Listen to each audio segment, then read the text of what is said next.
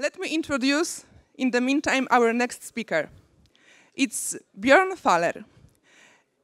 Björn works for Net Insight, where he wears many hats, including mentor trainer, troubleshooter, networking protocol designer, software architect, programmer, and he's continuously pushing the code base to increasingly modern C++. Programming has been his full-time profession since graduating from university in 1994. He was there mostly writing embedded software for networking equipment. Björn first experienced programming when Björn first experienced programming when home computers became popular in the early 80s, and it quickly became a permanent interest of his. Occasionally, our speaker has been tinkering with unorthodox software construct, pondering what can be done with this. Right now, he lives in Stockholm. Great applause, big applause for Björn, our speaker after the lunch break. Thank you very much for that introduction. So, where is my presentation? I have it on the monitor here. Did you unplug the USB stick for the controller? It works now. Okay, good. Okay, that was a good start. Yes, so welcome to this presentation, Moar Functional with C++23. This presentation is primarily not very advanced C++, but it is pushing the limits of what the language can do, pretty much. And the things that aren't advanced is probably very unfamiliar to most of you, so you will probably leave this room and feeling that your synapses are hurting a little bit. Sorry. And towards the very end, the code will be advanced, just so you know. You have been warned. The title, Moar Functional, came out because I actually did a talk on this topic in 2018. Not here, though, unfortunately. But a lot has happened since 2018. The core language has definitely evolved.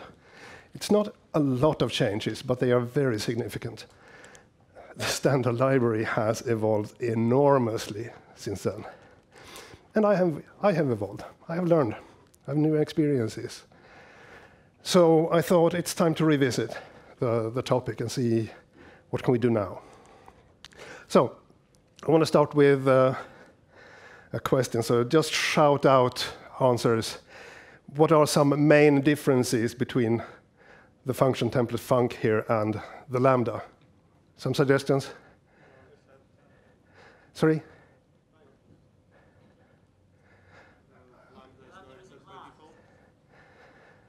Lambda is no except by default, yes.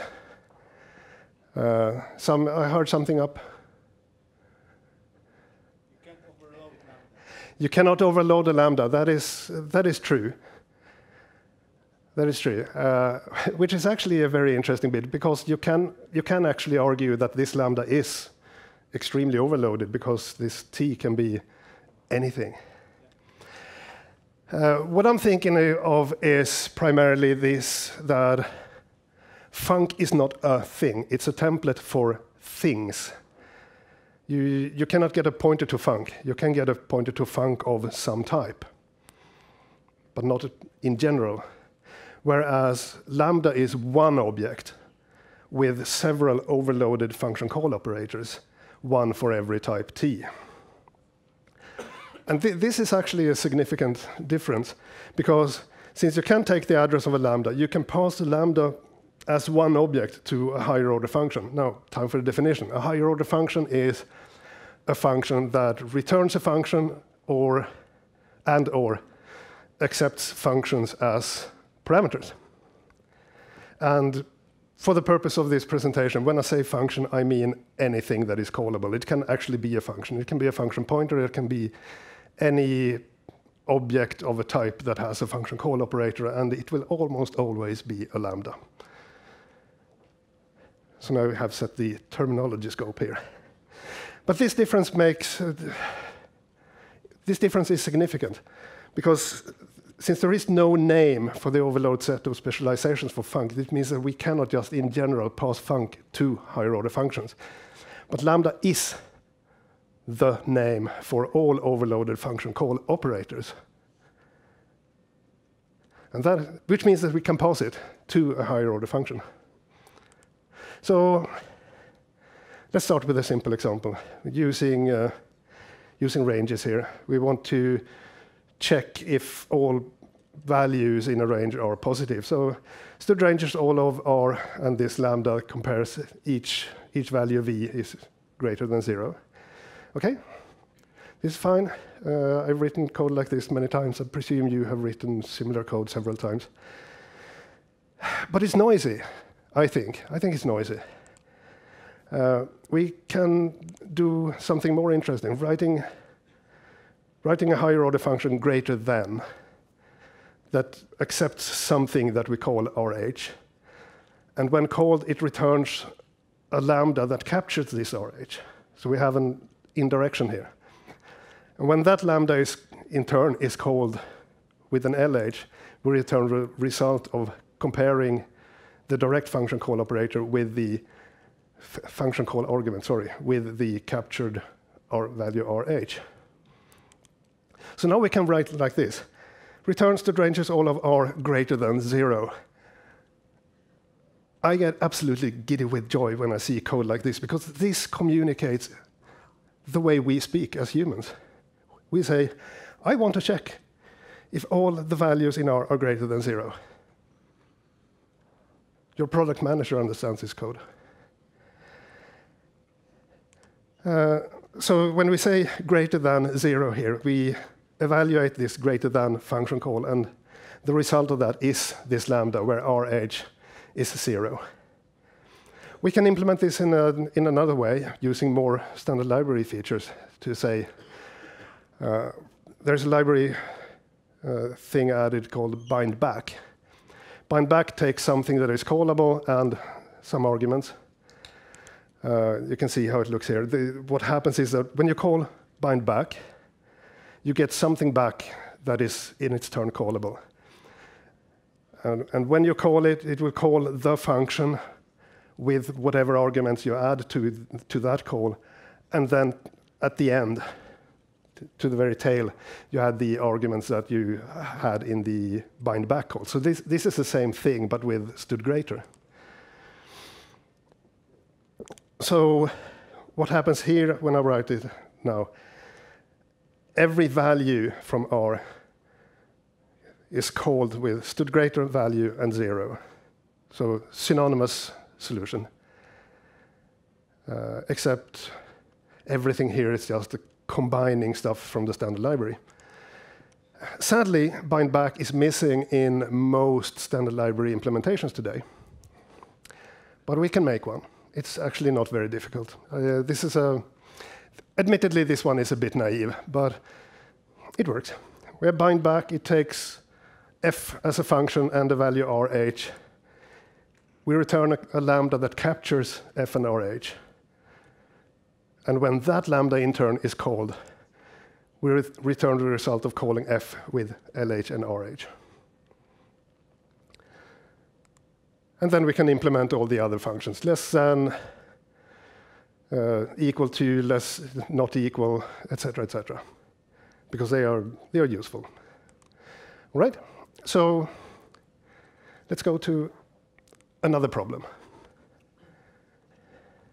We have a sequence of numbers, 1, 3, 8, 2, 3, 8, 1. And I want to calculate a new sequence that is the difference between all these numbers.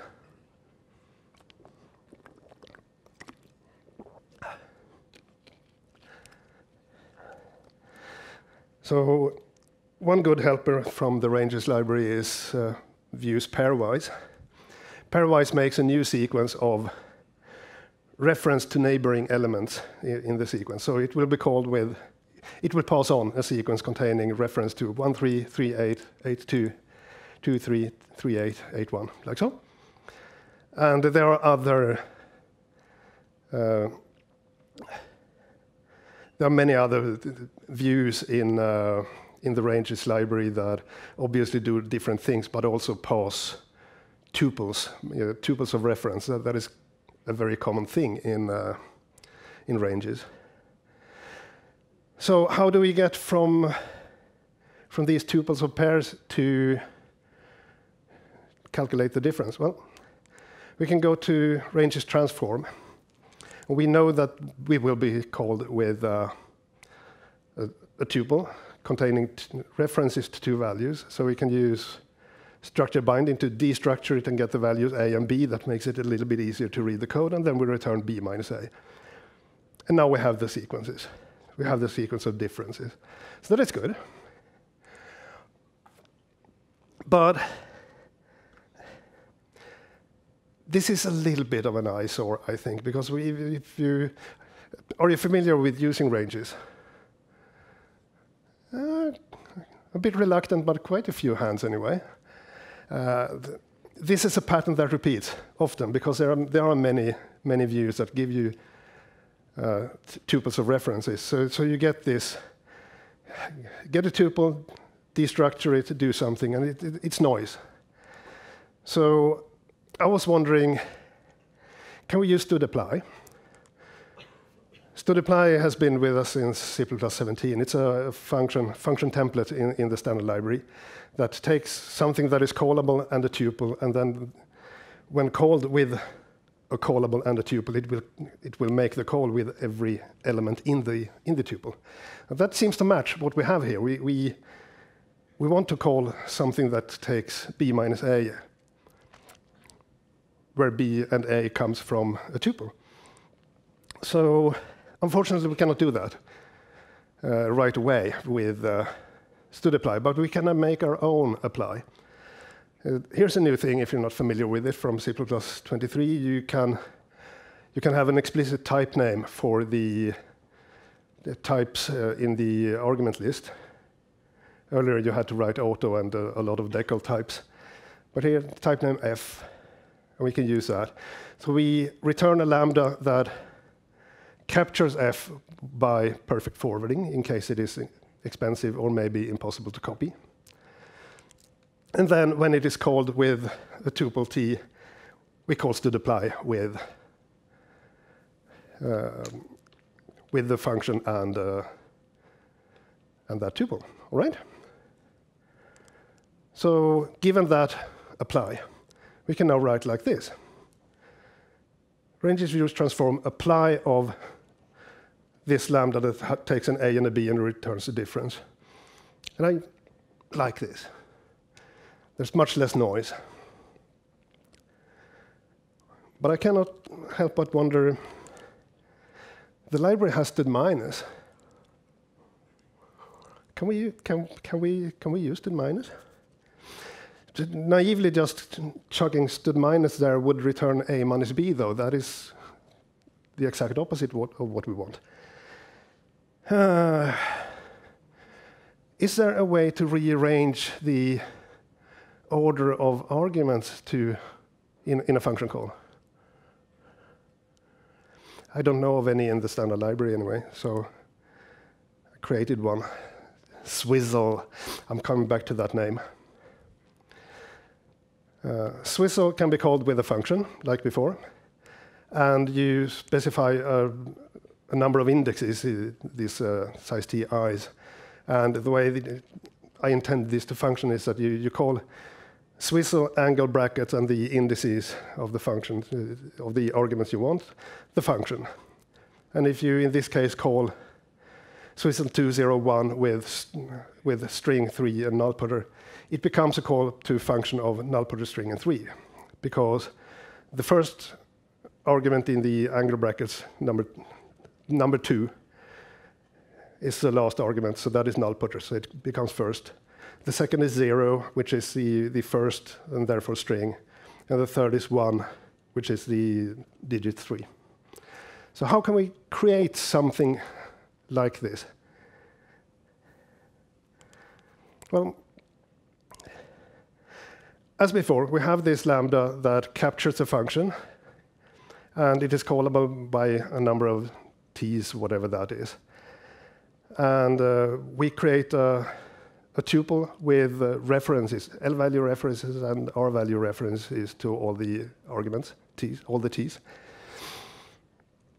And then we call the function, and we use to get of each of the index, because we have access to the indexes also in this inner lambda, to get them in the desired order with the tuples. Now, this looks a little bit dangerous, calling to move on each and every argument. But remember that the tuple itself is just a tuple of references. The only thing we do, only reason to do move here is to ensure that if it has captured an R-value reference, studget will give you an R-value reference.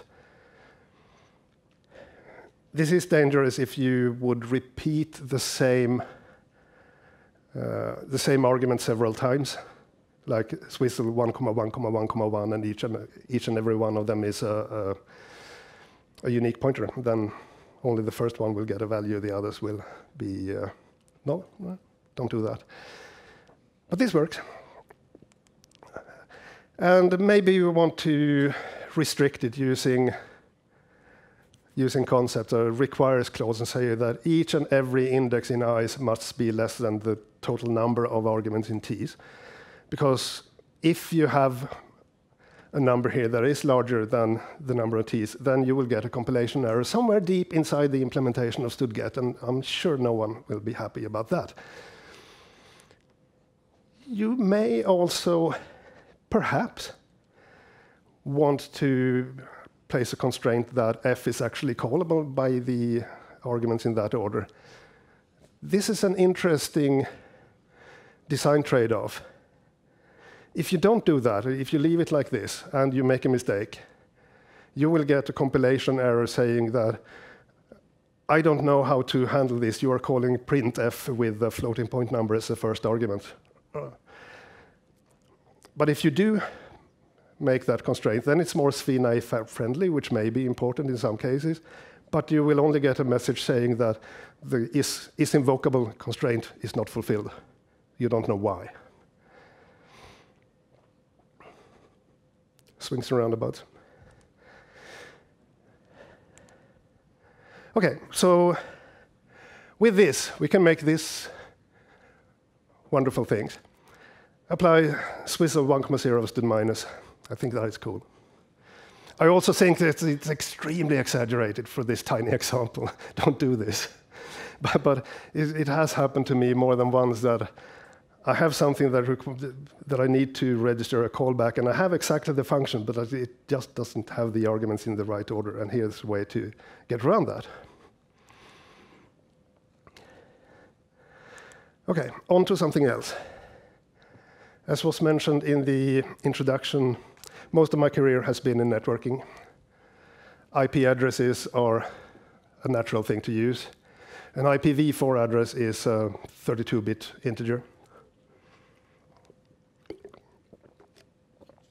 They are almost always referred to in human readable terms as 4 bytes, numbers between 0 through 255. Sometimes you want to add them as actually a numerical value, so we have these two constructors.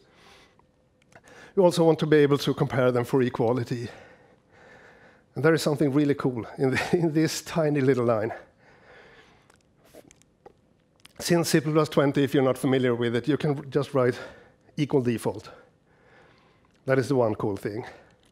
It means the compiler will generate an equality comparison operator for you that goes member-wise. And that is okay in this situation. Just we have one member, it's num. That is exactly what we want. The other cool thing is that since C++ 20, if you have operator equal equal, you have operator not equal also. The compiler just takes care of that for you. So we've reduced a lot of noise compared to earlier versions of C++. Another important thing in IP addressing is a net mask. The way you use a net mask is it's a binary mask that you do bitwise AND with. and you say that one address masked with one mask and another address masked with the same mask, they belong to the same subnet if they are equal. So we say that, yeah, we implement that in terms of IP address, get the same constructors, and the bitwise AND operator. All right? That just returns the numeric result of a bitwise AND of the number member. So now I can write a function like this, a higher order function to check if addresses match. So we return IP matches takes an address and a net mask to compare with. We default it to all ones, so we get an exact comparison, exact equality. Return a lambda that captures the desired IP address and the mask, and when called with another IP address, we return the result, as I said, of the desired address masked equals the actual address masked. Do you see the pattern that I've been repeating in every example so far? Returning functions, yes. You write something that is callable, it takes arguments, you return a lambda that captures those arguments.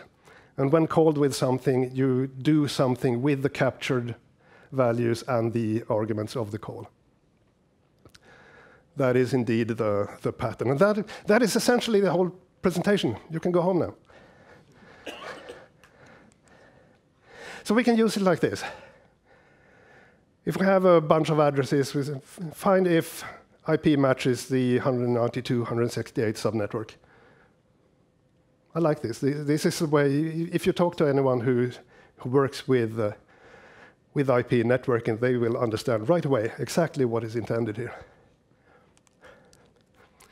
Also, I don't only work with networking itself, but with actually making networking equipment. So we need to keep track of various IP interfaces. So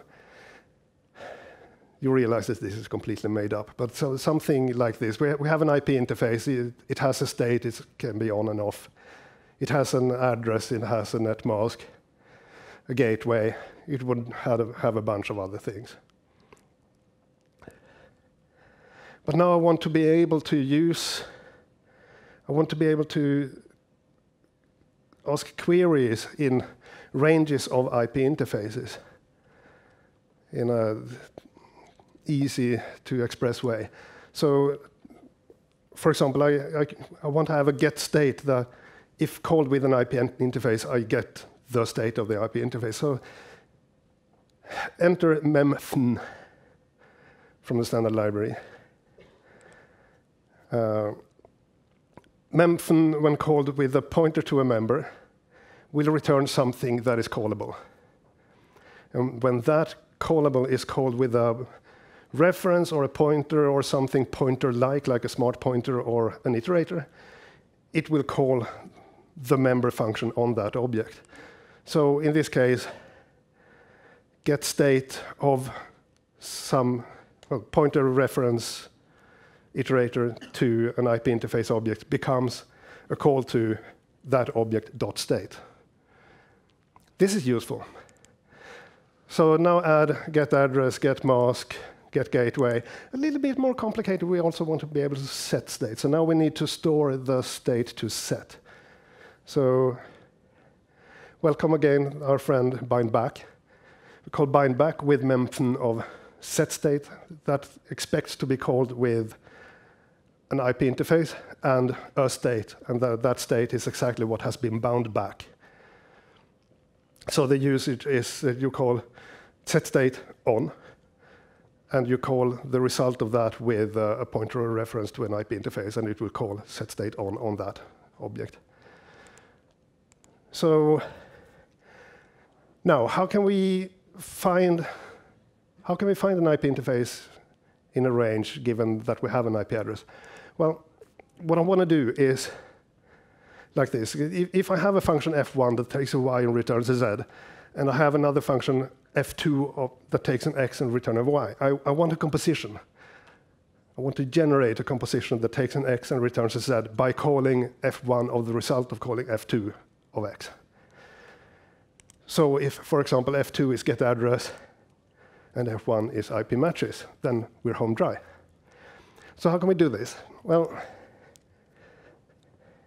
this is my new code formatting. Isn't it wonderful? I think this is going to catch on. It's really good. So I have compose that takes two functions, f1 and f2. We capture those. That is a pattern in this presentation. When called, it calls f1 of f2 of the t's. Nothing unexpected here. Let's be a little bit more like serious library programmers and be more careful with deductions, etc. So start with returning decal type auto. It may return a reference, and we don't want that to decay to a copy. Enter some perfect forwarding for our functions f1 and f2, and some perfect forwarding for the arguments to the call also. So, yeah, a whole wall of angle brackets, ampersands, and dots. C++.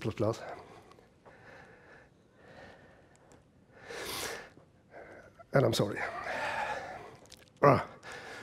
In functional programming, a family of higher order functions that deals purely only with composing functions is called combinators. Okay? And there are many well-known combinators. And by the way, I strongly recommend that you watch this talk by Connor Hoekstra that he held this summer in Toronto, where he goes through a plethora of ways to compose functions in several different programming languages. It's an awesome talk. But the reason for my rant is that all these well-known combinators, they have names like B, C star, O, F double star, J, and or ornithological equivalents. Bluebird kernel once removed, owl finch twice removed, J. Yeah, the bird J for the letter J is cute, I admit. But seriously? There's even pages like this that lists how you can find the different combinators, what they are called, which birds and which letters. The one I wrote is a B combinator, the bluebird combinator, by the way. I am not writing bluebird in my code, nor am I writing capital B. Saved a little bit by mathematics, though, where we say that functional composition is an operation, the ring operator that you might remember, that takes two functions and does exactly the composition that I did. So I'm sticking with the compose, I'm sorry. Though compose is actually a bad name also, because there are many ways to compose functions. This is but one way. But it beats Bluebird. So now we can write something like this. Ranges find if interface is the composition of IP matches this IP address and get address. That is cool. But we can do one better. We can give that a name, because this will occur several places in our code base. So we have with address that takes an address and a net mask, and it returns this composition that is exactly the same. So now I can write find if interfaces with address 192.168.0.1. This is beautiful code. But what if I want to search for more than one criteria? I want to search if it matches an address and if it is off, maybe? How can I do that? Nothing particularly new under the sun here. We create a when all that takes a bunch of functions. New C++23 syntax to capture whole parameter packs. In this case with perfect forwarding. This syntax, to me, feels a bit backwards, but you get used to it. It beats having to resort to storing stuff in tuples, which we had to do up until now. And then return the result of a fold expression, folding over logical and of call of f, all the f's with all the t's. Mind you, here you do not want to do perfect forwarding of the t's, because what if the first one then consumes them, so that the rest of the functions that comes after will get moved from objects? That is probably not what you want. So keep them const here. You're just asking a question. You don't want to change things here. So with that, I added a new one with state to see if a state equals the one I'm looking for. And now we can do something that, in my opinion, is pretty damn cool. So I have a function activate that takes a span of interfaces. I have an address and a net mask to search for, and say I want to activate all IP interfaces that match this address and net mask that are off. So we do a filter view when all with state off and with address and mask matching. And then we have all these interfaces to activate. So for each to activate, set state on. Cool stuff.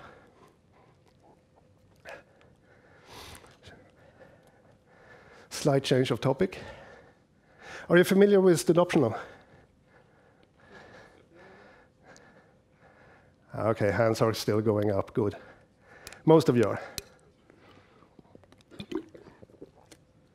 So optional has been with us since C++17, I believe, but it got a facelift in 23. We got 3 new member functions, and then transform or else. And then, if the optional holds a value, so all of these 3 functions, they take a function that takes a t.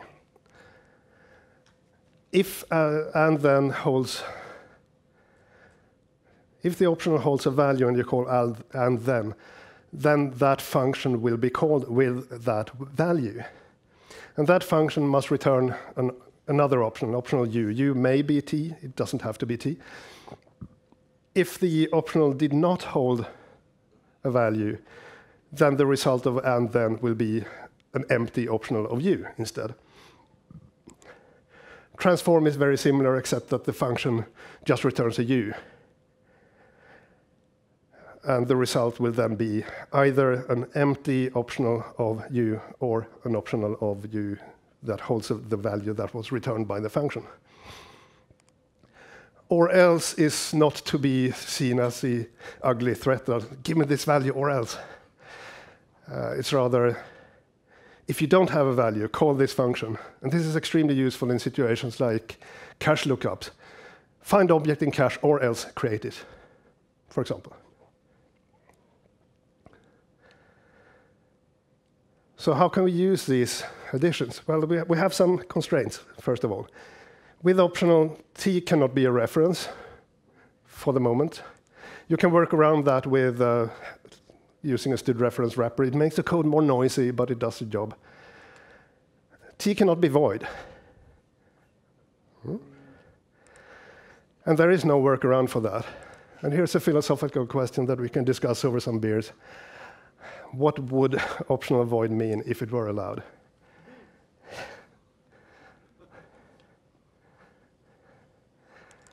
But this means that the function that you call to transform cannot return void. It must return something. Which means that in this case, if I want to transform set state, this won't work, because then we would get an optional void, which we cannot have. So we can modify set state to return state type, the previously held state, for example. And now it works. So a little bit too noisy code, but we have a function find interface that takes a span of interfaces and some predicate.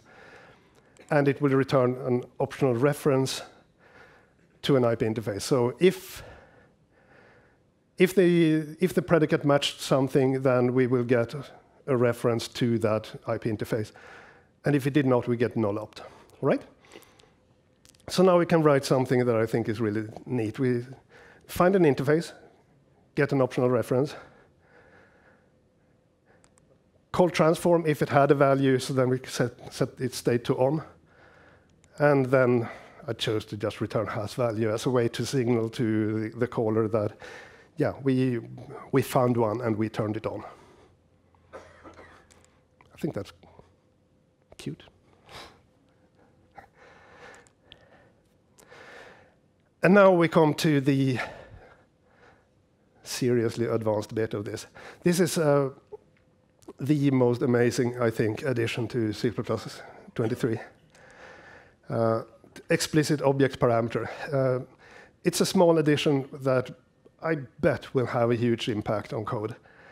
There will be several conference talks about this feature on its own, I guarantee it, and there will be blog posts about it. It's currently available in MSVC and has been for some time. It is available in Clang main if you compile from sources. It actually landed in Clang main only a few weeks ago. It's that recent, so it's not in any released version. It is not yet available in GCC. The last time I looked, development was in progress, but not yet merged to main.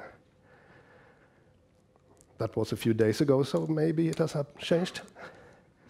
What this is that it allows you to know the, well, one of many things it does. It allows you to know the qualification of the object that a function was called with. So by allowing this as an explicit template parameter, if you're familiar with programming in Python, you know that member function always have a self first parameter.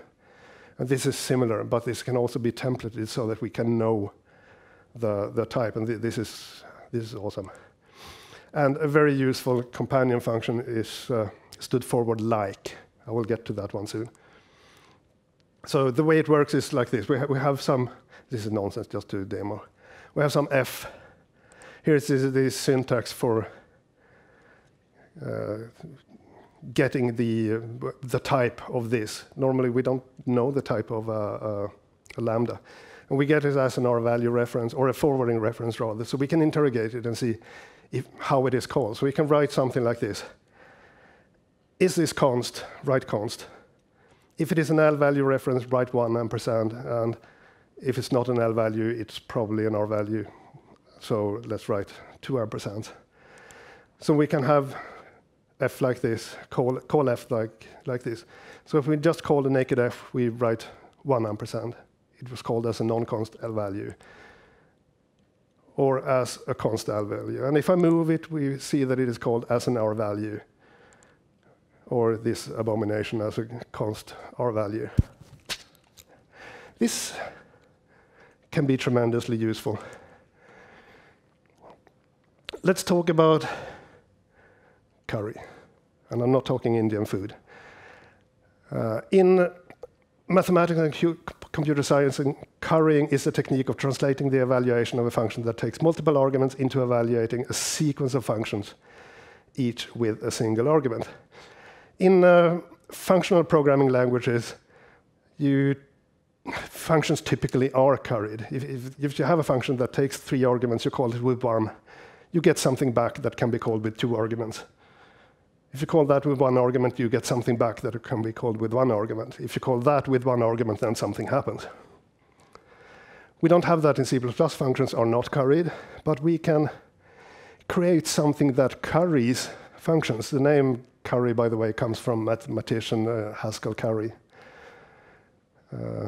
Yeah, the programming language Haskell comes from the first name. As I said, functions aren't curried. We can create it. Let's do that.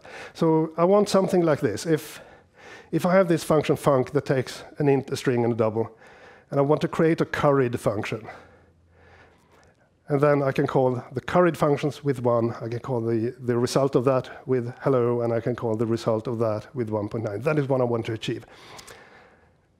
Hold on to your hats, there will be many ampersands and dots and angle brackets. Here. This is the best code formatting, I promise.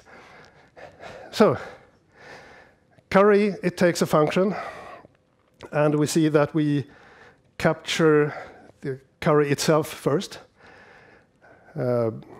deducing it as a reference, and then we capture it so that the lambda can call itself recursively. Have you tried making recursive lambdas? Did you have fun? It's possible without, but with this it's easy. Okay, so we can call curry recursively. We have a function that we capture with the perfect forwarding. We can then do a const expert check if can f be called with the t's. If it can be, let's call f with the t's.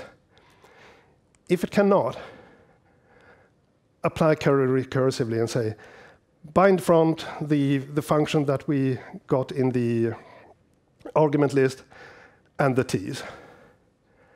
So if this function f that took 3 arguments is called with 1 argument, we see that no, it cannot be called. So we bind front the function and the first argument and curry that in our turn. Enter some nice ampersands and stuff. We deduce self here so that we know if this inner lambda is called as an R value or as an L value, const or non-const.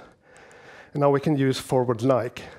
So we can say, if this inner lambda itself is an R value, it's going to die. We may as well forward f as an R value. And the same goes with the captured values. So, and that is what forward like is. If self is an R value, then forward this as cast this to an R value. If self is an L value, forward this as an L value. Forward f as an L value, sorry. And then perfect forwarding of the arguments. Are your synapses hurting yet? Let's actually have a look at. Let's have a look at this. So I have this curry here. Oh look, I have a bug. So capture by value. Yeah, that is one thing. When you're writing higher order functions like this, be extremely careful with capturing by reference.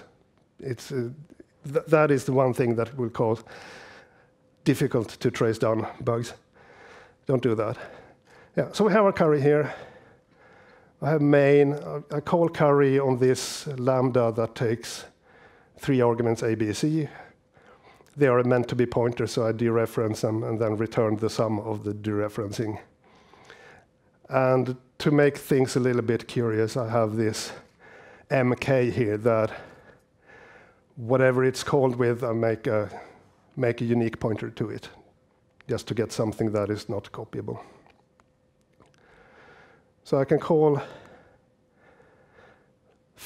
f is now the curried function, f of all the 3 arguments, and it just makes a call.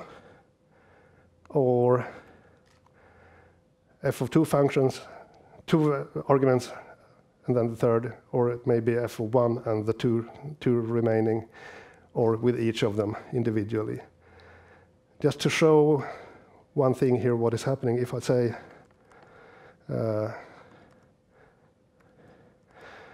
out of fc is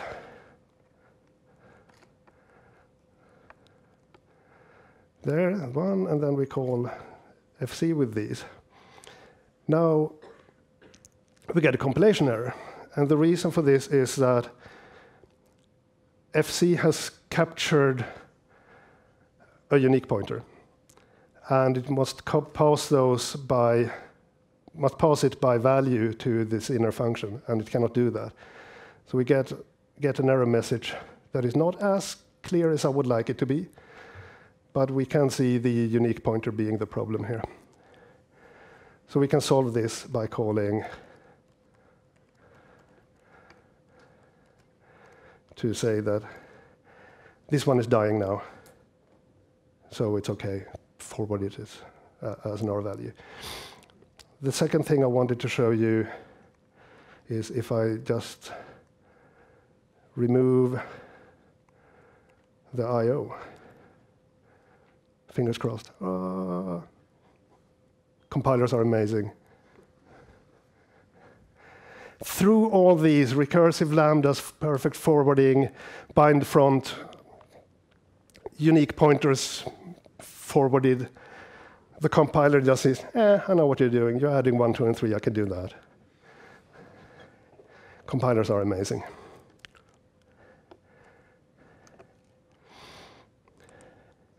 So to summarize, higher order functions in general and functional composition in particular is extremely powerful. You can mix and match things as you like. Bind back, bind front, and curried functions help a lot. They are very suitable with new library features like ranges, optional T, expected TE. Expected is like optional, but you get an excuse when you don't have a value. New language features like variadic lambda capture and explicit object parameter really like makes life easier. Be very careful with capturing by reference. That's going to be painful. And explicit object parameter is a new superpower. Read about that in Cy Brand's blog post. It's amazing. I'm out of time. Thank you.